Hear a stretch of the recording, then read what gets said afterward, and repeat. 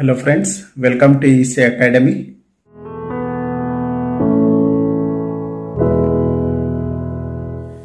In this lecture, let us understand emitter bias amplifier. In the previous lectures, we understood about base bias amplifier. In base bias amplifier, the Q point was unstable. That's why we will go for emitter bias amplifier, which has more stable Q point compared to base bias amplifier.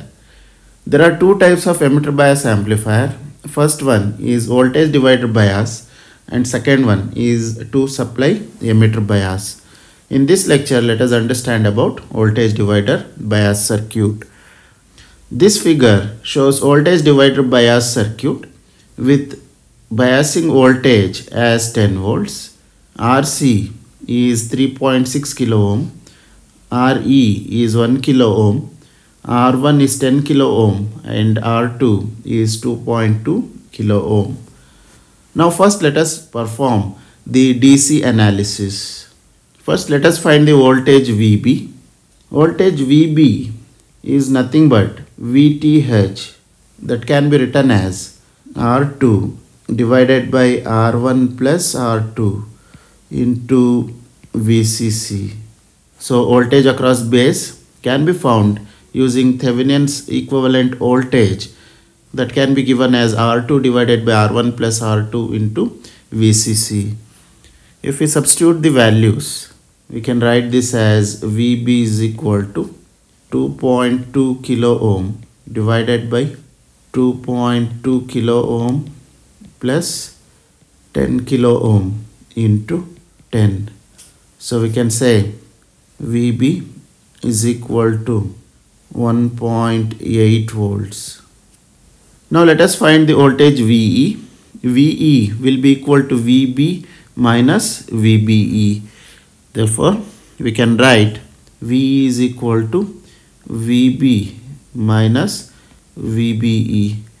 So VB is 1.8 volts minus VBE is 0.7 volt. So VBE value will be fixed, which is 0.7 volts. Therefore, we can write VE is equal to 1.1 volt. Now let us find the current IC. IC is approximately equal to IE. So IC is approximately equal to IE. So we can write IE is equal to VE divided by RE. So VE is 1.1 volt divided by RE is 1 kilo ohm. So from this you can write the value of IC is equal to 1.1 milliamperes. So voltage VC can be given as VCC minus ICRC. So IC is the current flowing through the collector terminal. So VC will be equal to VCC minus ICRC. So VC is equal to ICRC. So if we substitute the values, it will be 10 volt minus 1.1 milliampere multiplied with 3.6 kilo ohm, which is RC. So the voltage VC will be equal to 6.04 volts. Now let us find the voltage VCE. VCE can be written as VC minus VE. Therefore, we can write VCE is equal to VC minus VE. So the value of VC is 6.04 volt minus the value of VE is 1.1 volt.